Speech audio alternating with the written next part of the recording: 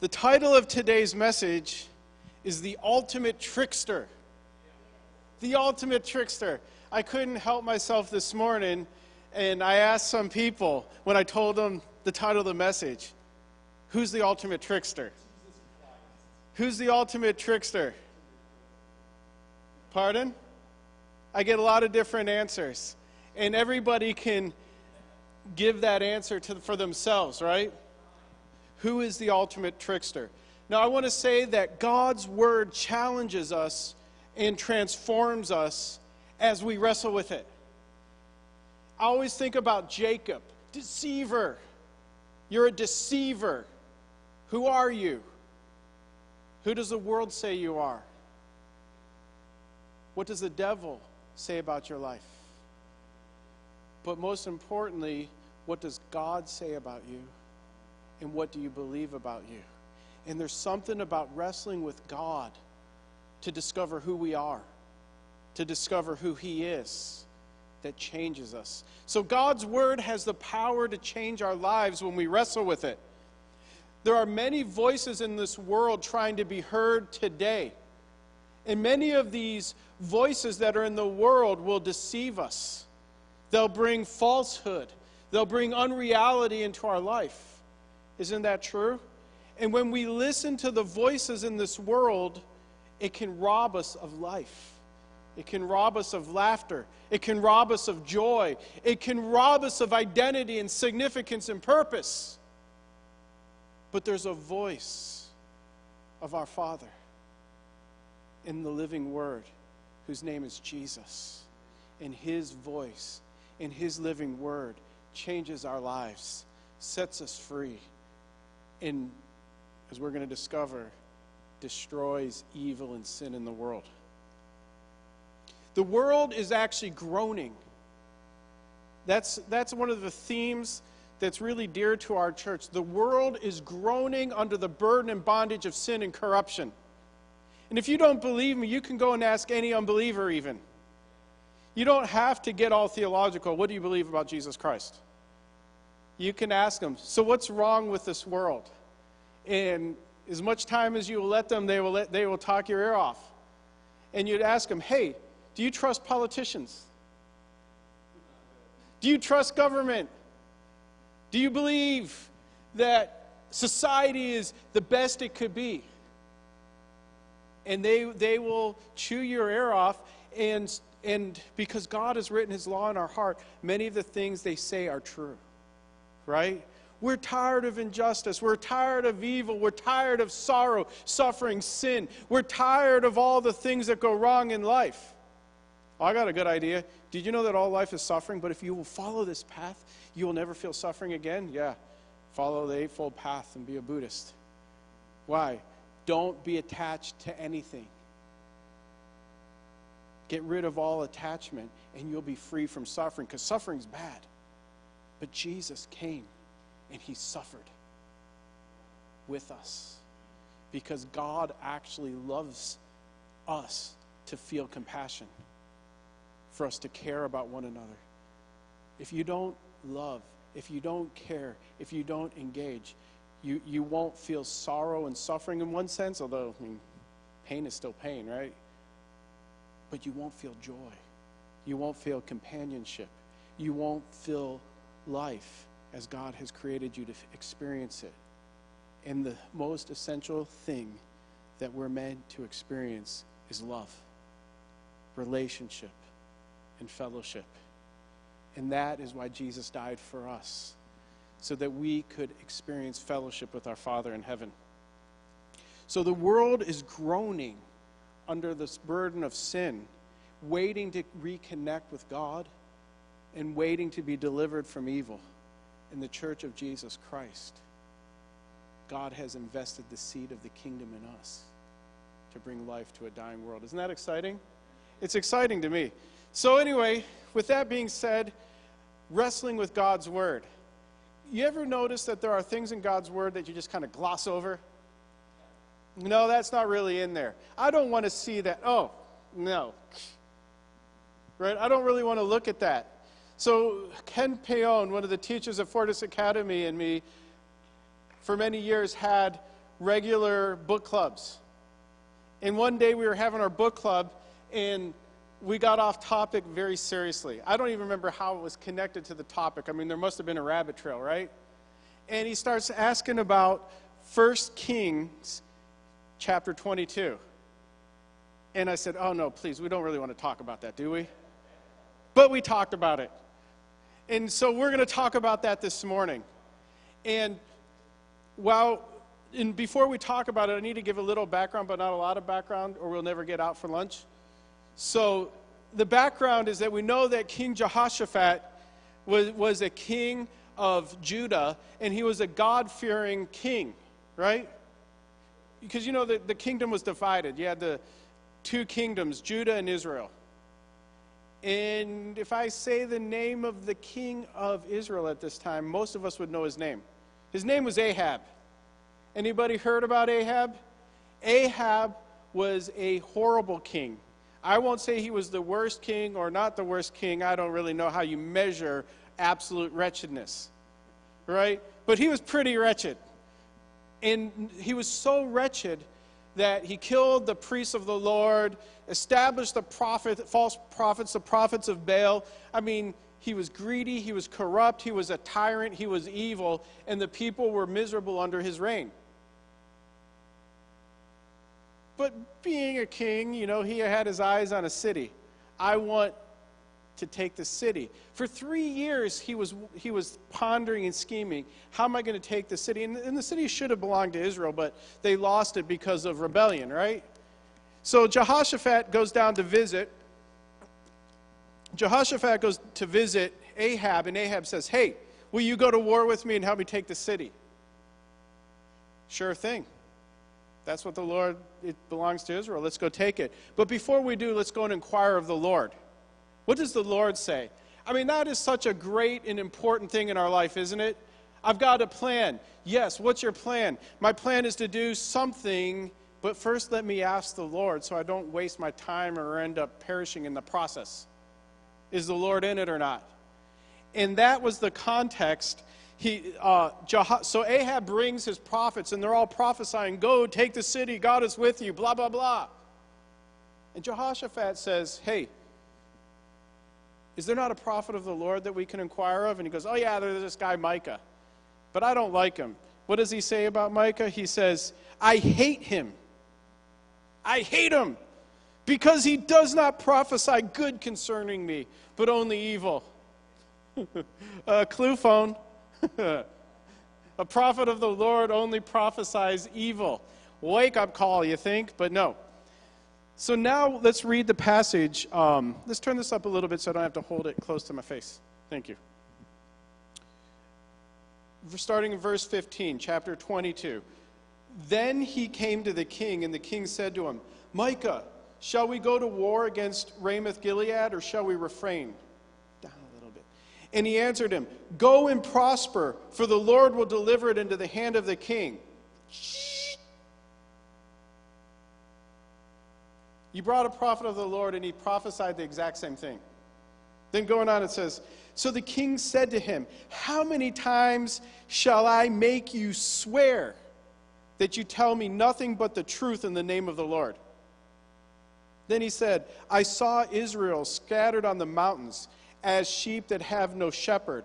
And the Lord said, these have no master. Let each return to his house in peace. And the king of Israel said to Jehoshaphat, did I not tell you he would not prophesy good concerning me, but evil? Then Micah said, therefore hear the word of the Lord. I saw the Lord sitting on his throne, and all of the host of heaven standing by, and on his right hand and on his left. And the Lord said, who will persuade Ahab to go up, that he may fall at Ramoth Gilead? So one spoke in this manner, and another spoke in that manner. Then a spirit came forward and stood before the Lord and said, I'll persuade him. And the Lord said to him, in what way? So he said, I will go out and be a lying spirit in the mouth of all his prophets. And the Lord said, you shall persuade him and shall prevail. Go and do it.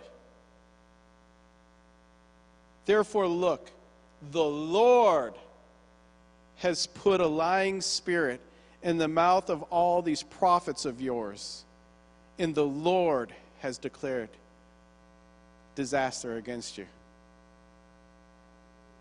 Does anybody have a problem with this passage? I mean, Ken, when he brought this up, and Ken, that is such a troubling passage. Why? Okay, where do I begin? You know, there's a scene, and there's a lot of neat stuff in there. We see the throne room of heaven, right? And really, we learn so much about God if we dare to look at Scripture. So here's God on the throne, and he is not a tyrant or a ruler over robots. He does not program things to function exactly as he programmed it. And so we see all of these themes about relationship and creativity, even in the throne room of God. I mean, God could have said, hey, I want to kill this dude. Go do this. Yes, sir. Dum, dum, dum, dum, dum. Marching order like an army. But instead, he shares his heart. I would like to see Ahab die. And so he lets the spirits, the angelic beings, come and give him idea after idea after idea. Isn't that interesting? And this is the government of God. This is how God rules. This is relationship. This is fellowship. This is creativity. I just don't like what they're doing. And so it's like, I wonder what the ideas of those other angels were. We don't know. We have no idea. But now one of the angels, you notice I keep calling them angels. That was one of the arguments that Ken and I had. I said, listen, I know all of the Bible commentators throughout the ages have hated this passage too. The Protestant reformers said, we can't take this passage, so it had to be an evil spirit. But I was wrestling with this with Ken. I said, I can't believe it's an evil spirit, because these are the angels that are serving God, and they're all giving their ideas to do what God has asked them to do. And then God actually says, that's a great idea. Go and do it for me. I go, that's a spirit being that is serving the Lord. It says, the Lord has put this word in their mouth. The Lord had put a lying word in the mouth of the prophets. It's painful, isn't it? I find it painful. So that, like, all these commentators have said, that was an evil spirit, or they try to give all of these answers. But when you're facing that scripture head on, I said to him, I can't believe that it's anyone other than God himself sending a servant angel to go and be a lying spirit in the mouth of the prophets, and I don't like it. If God would put a lying spirit in the mouth of the prophets, does that make you feel very secure? No, it doesn't. If God would use lying to accomplish his will, does that challenge anyone in here? See what I mean? Isn't there a lot here that needs to be wrestled with and pondered? So that was it. We were off to the races. We had like an hour and a half long discussion about this passage because it was so troubling to me. And so I started working through it. Okay, the first thing I don't like the fact that he lies, because isn't the commandment, thou shalt not lie? Right? But as we were talking about it, I said, well, actually, the literal commandment is thou shalt not bear false testimony.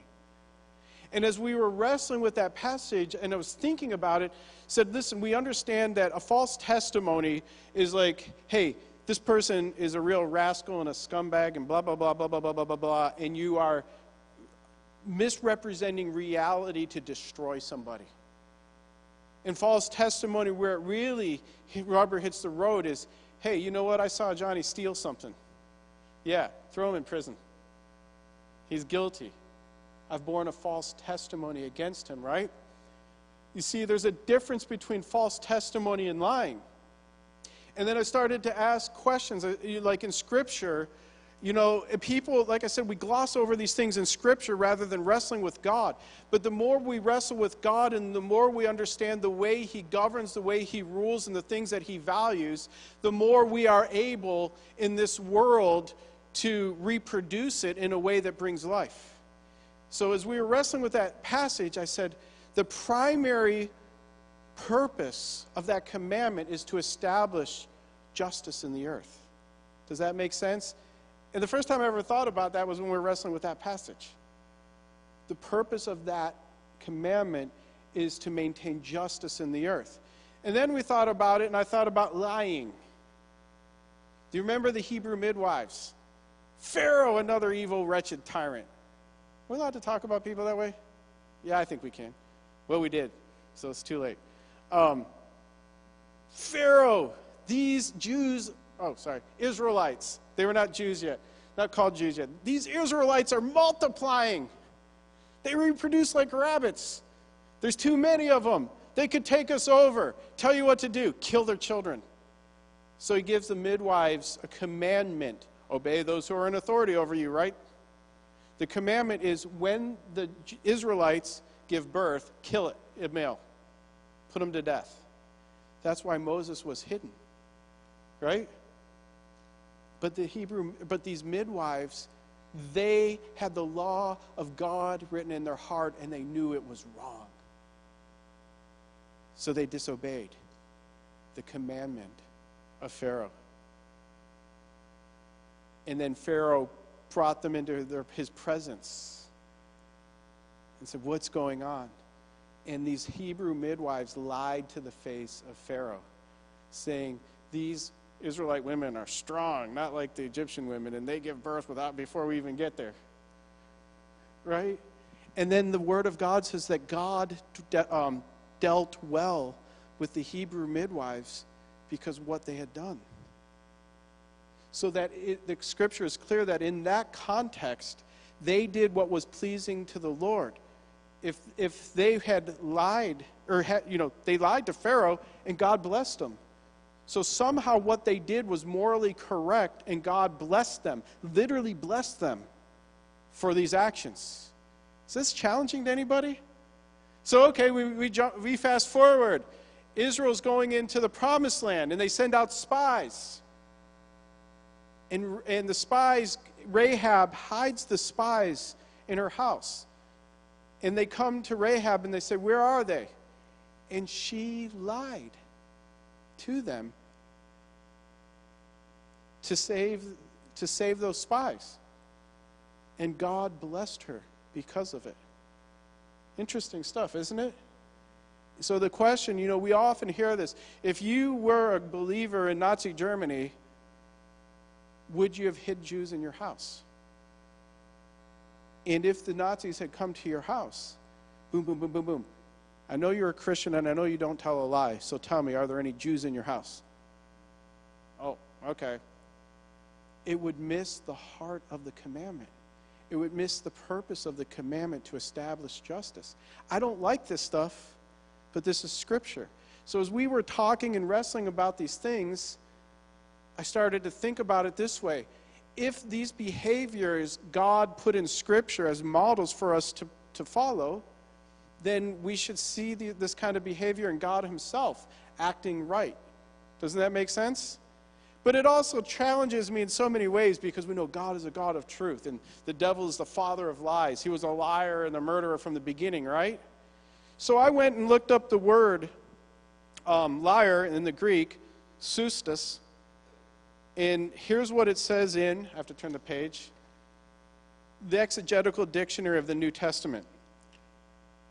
In the Old Testament, in Jewish tradition, God is considered the truthful and inherently faithful one.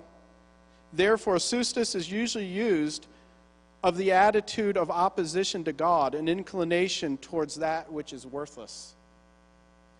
It is not a matter of untrue or incorrect words, but rather of a person's opposition to God. Sustas characterizes fundamental opposition to God, which in itself leads to an attitude of falsehood. For example, of rejection of God's truth in Jesus. Isn't this stuff interesting? But you ask, why are you even, it's interesting, but what does that have to do with us, right? The first thing, as I was saying, is we wrestle with God's word, we come to know Him. And the more that we know Him as He is, the more we are able to serve Him. But there are also some real important truths here to unpack. So after I went home from our book club, I did the only logical thing that a person would do afterwards, right? I pulled out the Bible commentaries. And I want to read to you some, just two passages out of the commentary because I found it really interesting.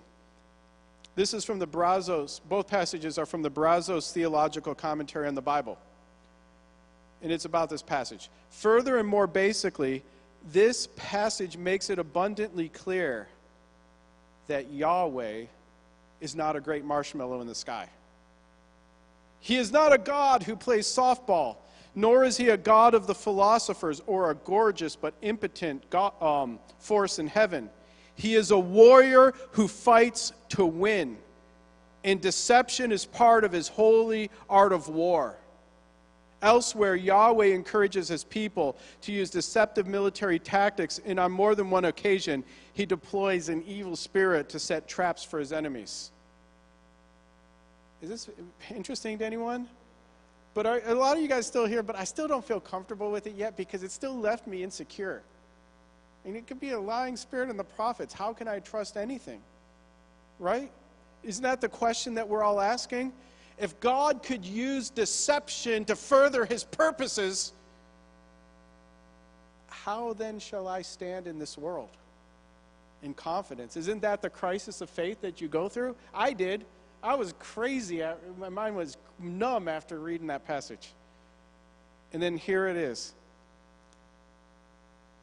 He is straight with the straight, merciful to the humble, but cunning with the wicked. The God who catches the wicked in their own devices, who leads his enemies into the very traps they set for the righteous. This is a God to be loved, but he is also a God to be feared. One should be grateful to be in and remain in his good graces. For it is a fearful thing to fall into the hands of this God. Yahweh is the ultimate trickster that outfoxes all human attempts to escape him. Yahweh is not only cunning, he is transcendently, infinitely cunning. The conclusion that God employs deception against deceivers should not lead us to distrust or anxiety. There's a simple way to avoid falling into the traps of the infinitely cunning God. Humbly trust him, for he is merciful to the merciful and to the pure. He is pure. Is that exciting to anybody? And what I love about that is there really is a position for all human beings where we can be secure in all of life, where we know that we can have confidence and trust God, and that's humility. We need to be humble before God, but we also need to walk in the fear of the Lord, don't we? Because God cares about righteousness.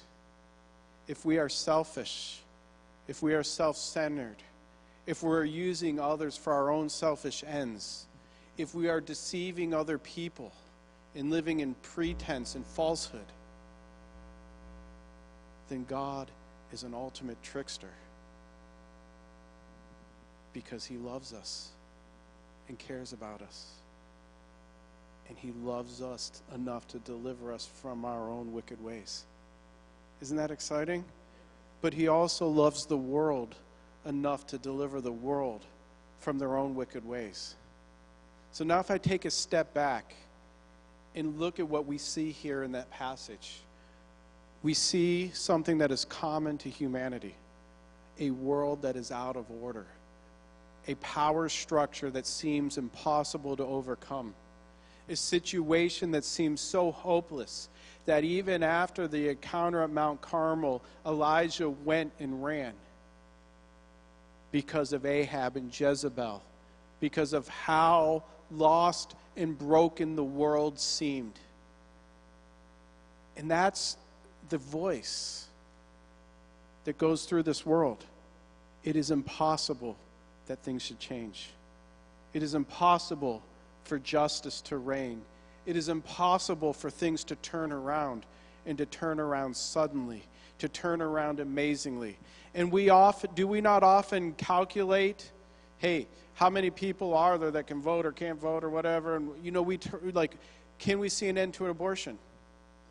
Let's count up the numbers of voters. But you see, even in that statement, we're missing a revelation that he is the God of war. He goes to war for the lost, for the broken, for the oppressed, for the widow, for the orphan. He goes to war to set nations free. Isn't that encouraging to anyone? That this God that we just read about is active in heaven, asking angels, what are your ideas? He's active on earth in the same way. Go, make disciples. Go and preach the word. Go and do my will. And know that this God is at work. It's not man versus the devil. It's not man versus tyrannical, oppressive tyrants. It's God working through his servants. Isn't that encouraging? And it's encouraging that God didn't just say, I'm going to... See, could we get these kind of silly pictures? God Almighty is mad at you. Zap, you're dead. No. Look at how creative God was to take out Ahab. And he let Ahab's own pride and arrogance and wanting to hear falsehood, he let his own arrogance and grandeur overcome him.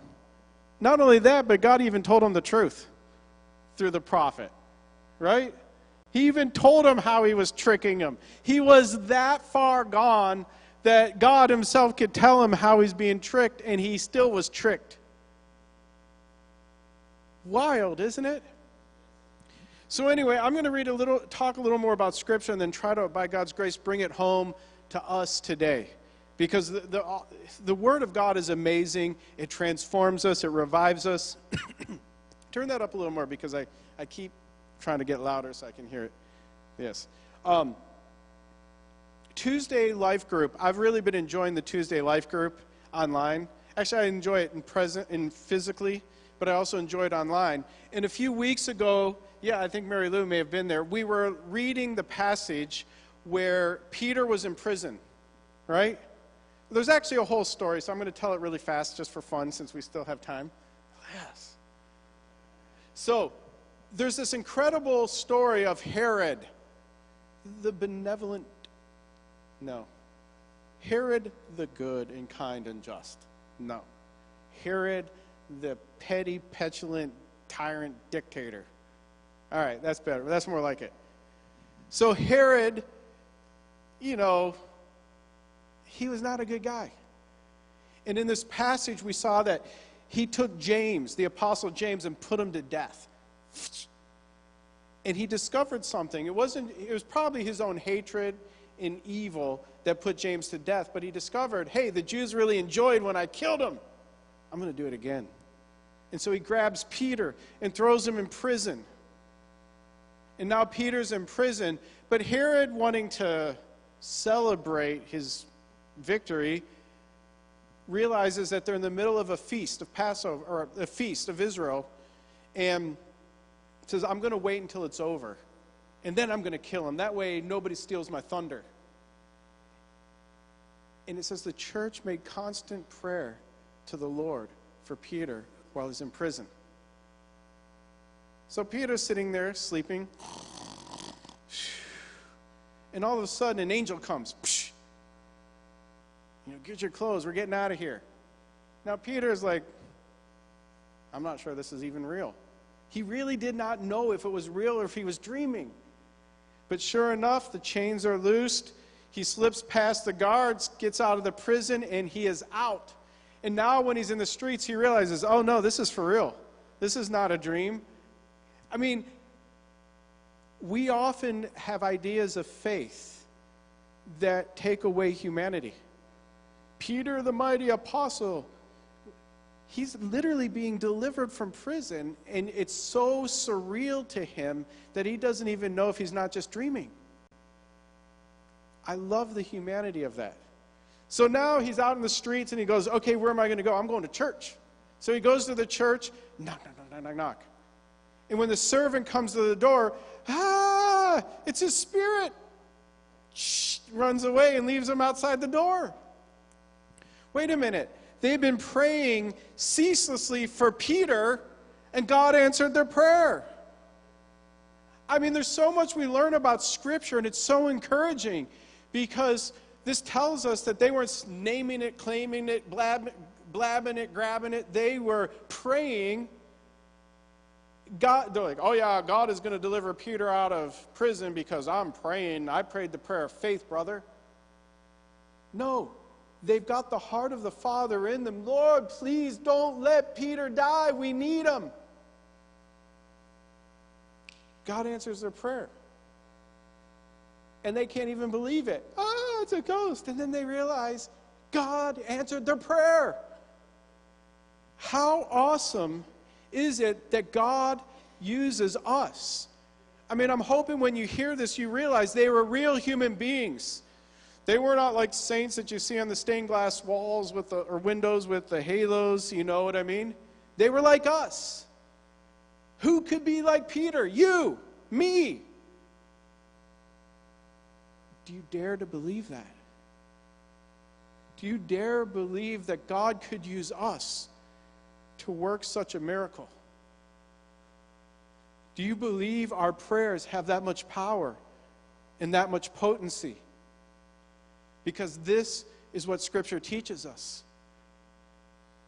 Isn't that wild?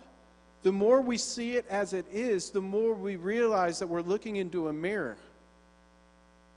Interesting, isn't it? So my theory has always been that James got killed before the church began praying, so he died. That prayer was the means that God used to deliver Peter. Right? Isn't that an interesting theory? Because that's what it said. Unceasing prayer was made for Peter. I also have another theory, that in those days the two most prayed for men were Saul of Tarsus and Herod. Just the way it works. They were persecuting the church, and these were believers and disciples. And it could be, Lord, we know you died for their sins, so please help them to come to know you. And there are some Christians that God's grace works in them in that manner. And then I'm sure there were a whole bunch of people that were like, God, please have mercy and save us from his hand. Right? No matter how you prayed, they were the most prayed about people. I would dare to even say that the unbeliever's voice was being heard in heaven concerning Herod. Remember in the Exodus, I have heard the groans or the cries of my people, and I have come down. Herod caused the unbelieving world to groan. And that's what we were studying. Herod, when Peter was removed from, was delivered from prison, he was embarrassed. The guards got put to death. And then they give us a little passage about Herod. It says that the people of Tyre and Sidon, Herod had a beef with them, but the people needed to get food. And so they worked politically to get Herod to come down there. And when Herod was down there, he spoke to the people. And this says that the people said, the voice of God and not a man. And God struck him. And worms ate his body and he died. And when we read that passage, if you look at just that passage by itself, it looks like God struck him down because he took the praise of God. No. God had kept showing Herod mercy and grace. Mercy and grace. There were signs and wonders and miracles constantly worked for Herod to bring him to repentance, and he kept hardening his heart against the truth. The greatest sign was when he delivered Peter from prison. That was a major wake-up call. Interesting, isn't it? Maybe God is real and is at work, and maybe I need to repent. But my love for sin, my love for unrighteousness and unreality I've hardened my heart and chosen darkness over the light. And this, it was actually, Mike and I were hanging out talking the other day about some of this very thing. Because God's grace works like a light in every person's life. And I really believe that the praying apostolic church carried so much light, it was like turning on a bright floodlight at once. And I know many people who've had radical conversion experiences like I did. One way, there's many ways you can describe it, but there's principles that were always real. And that principle for me, it was like light suddenly shone on me and all unreality was broken. And it was like I was shown the kingdom of God, but also the pleasures of the kingdom of darkness. And I knew in that moment that you had to choose to surrender all to King Jesus or to reject and harden your heart. And I knew that that hardening of the heart against that level of light is like almost a permanent level hardening. But for most people, it doesn't happen that radically. It happens with this daily light shining. Turn to me. Come follow me. Come walk with me. Turn away from that. In our daily choices are either to surrender and yield and follow, or turn away and harden and become darkness. And we talk a lot about deathbed. Do you believe that people can repent on their deathbed? Absolutely. The thief on the cross. But you have to understand the principle of hardening of the heart. Every time we harden our heart against the Holy Spirit, we have trained ourselves. And it becomes harder and harder and harder to repent. But as we surrender our lives, as the Lord is leading and guiding us, we become trained to walk with the Lord. And that is what we, as all believers, need to train ourselves for. So going back to Herod at his death, that's why I love wrestling with Scripture, because we learn so many things. And in one sense, we could say that God answered the prayers of the church for both Saul and Herod and stopped the persecution because he loves the church. But did you ever think that God also cared about the people that were being oppressed, even the unbelievers? God causes it to rain on the righteous and unrighteous alike. And whenever evil is overcome and overthrown, the earth rejoices. The people rejoice. So it's strange, right after we were having that Bible study, I love how this happens with Scripture, right? The day after we were talking about these things on a Tuesday night, Wednesday morning, I was reading Isaiah with a commentary. In Isaiah 14:4-7 says this: how the oppressor has ceased. The golden city ceased. The Lord has broken the staff of the wicked, the scepter of rulers. He who struck the people in wrath with a continual stroke, he who ruled the nations in anger, is persecuted, no one hinders. The whole earth is at rest. They break forth into singing. The picture there, because sometimes when you read the Scripture, it goes in and out and it's hard. You really have to slow down and read it and understand it. But basically saying the oppressor, the one who made everybody miserable, the one who made himself rich, the golden city at everybody else's expense, has been broken. Now there is rest in the earth and the people break forth into singing. Whenever righteousness breaks forth, whenever injustice is destroyed, the whole earth rejoices. It says, when the righteous rule, the people rejoice. When the wicked rule, the people groan. Sin is a reproach to any people. So the commentary, New International Commentary in the Old Testament, Isaiah is able to believe in a God who is larger than the gigantic world monarchs. I read these things because it's challenging. Do you believe this? who is able to break their scepters, symbols of their power, like matchsticks. The audacity of such faith is almost breathtaking, yet that is precisely the burden of Isaiah's preaching. The God of tiny Judah is the God of all the universe, and before his bar, all human pretensions must bow. The idea of singing in view of deliverance is a special feature of the book of Isaiah. The fierce song of the drunken conquerors is replaced by the jubilant song of the redeemed. In the place of wailing of mourners for this death, there was a spontaneous outburst of laughter and joy.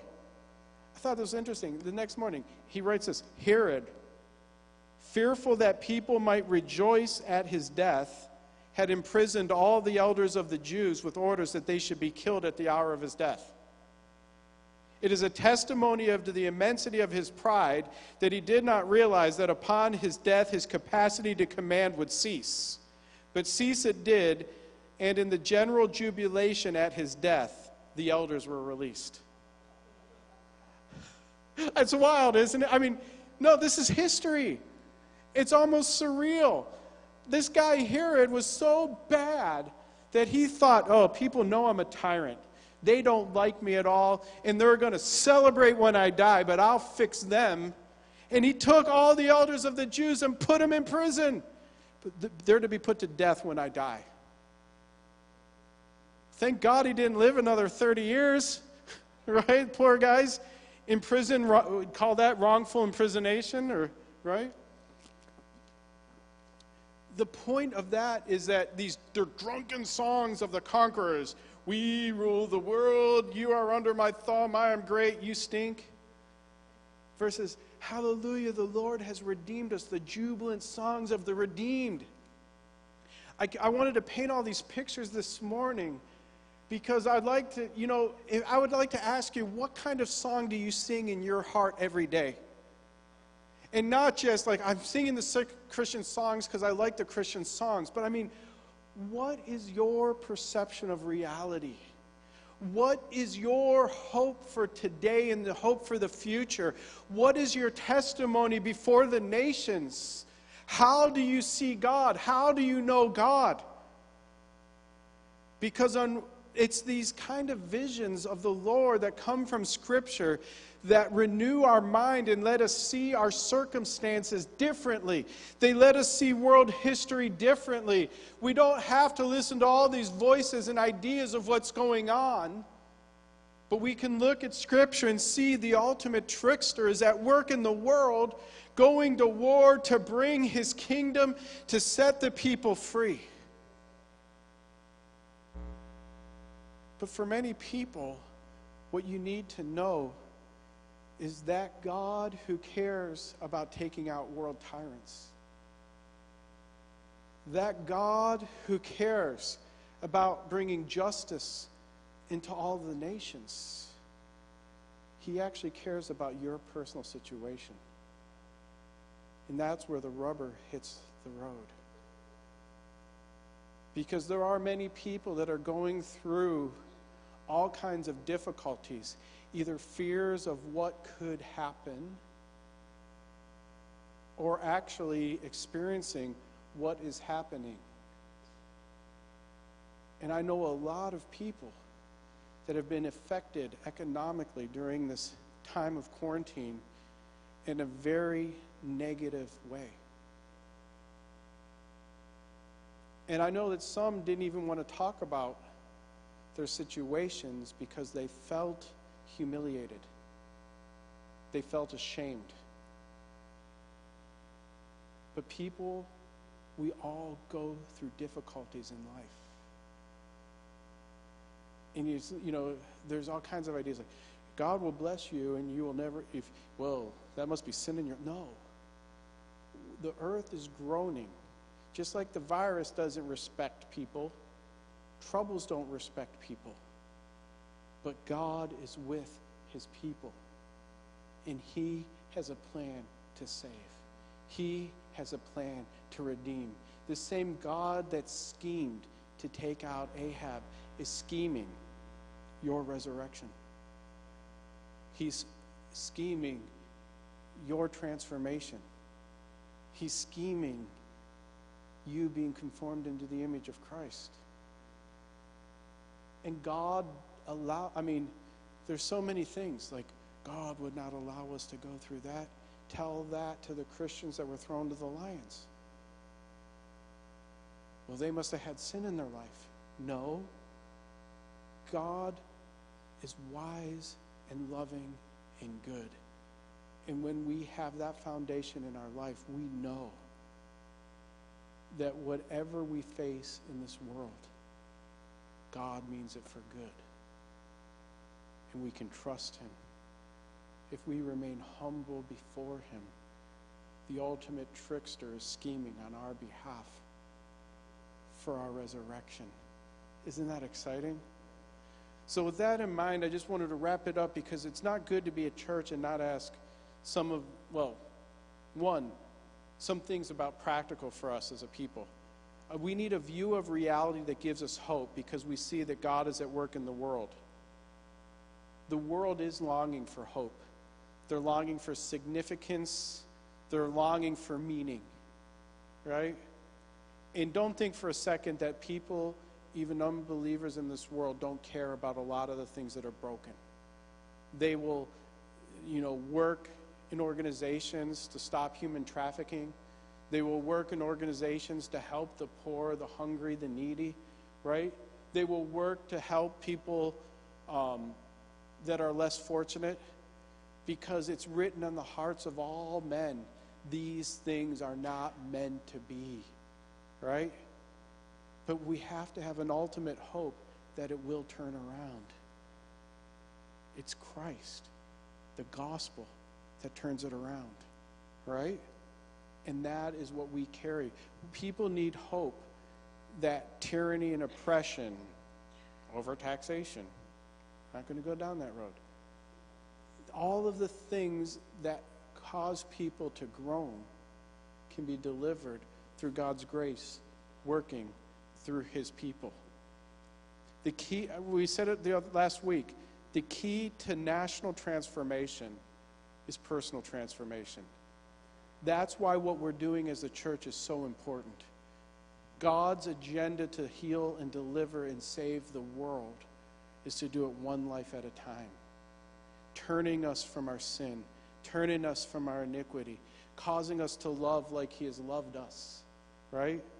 And instead of all of the evil and suffering and sorrow and pain that we would have caused, now we bring the benevolence of his rule, his reign to fall on the righteous and unrighteous. And it all happens as that grace comes to us and says, walk with me, follow me, do right in my eyes, versus getting angry, getting bitter, getting frustrated, compromising with the world, compromise with sin. See, the way the devil works is he puts pressure on you. I'm in pain. I'm in pain. And then he says, this is the only way to relieve the pain. And then he says, look how crummy you are because of what you've done. Right? It's a road that leads to death. It's a road that robs you of life. He is the way of life. He is the way of salvation. So this church, us gathering together as the people of God, is God's solution to the nations. We need to grow mature in Christ, hearing and wrestling with God's word, praying for one another, being in fellowship with one another, liking each other, laughing with each other, enjoying life together, seeing what is good and true and beautiful, and celebrating the goodness of the Lord, singing the song of the redeemed. Wow. He wants us to sing a song of the redeemed, that we have joy, we have peace and righteousness in Christ. We have hope, we have future, we have purpose, we have significance, we have value.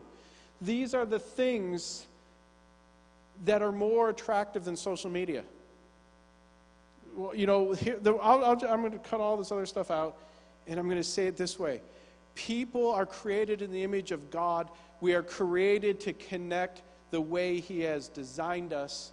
He has designed us for fellowship with him.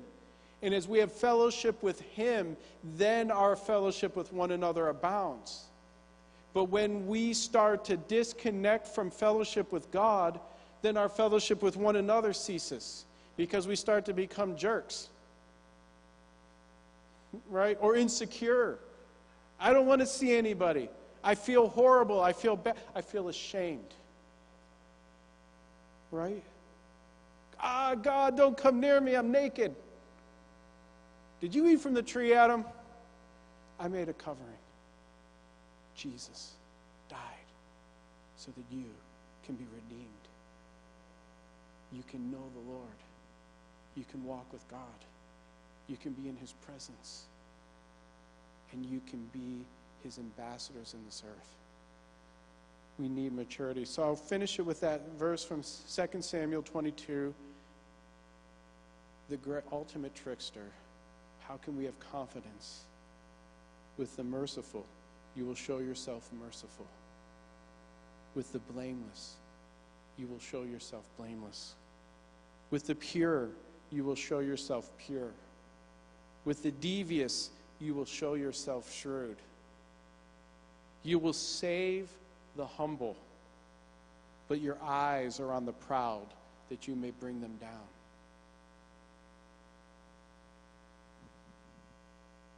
God wants us to be humble, to walk with him, so that we can be the vessels he uses to deliver a world from bondage by making disciples of all nations.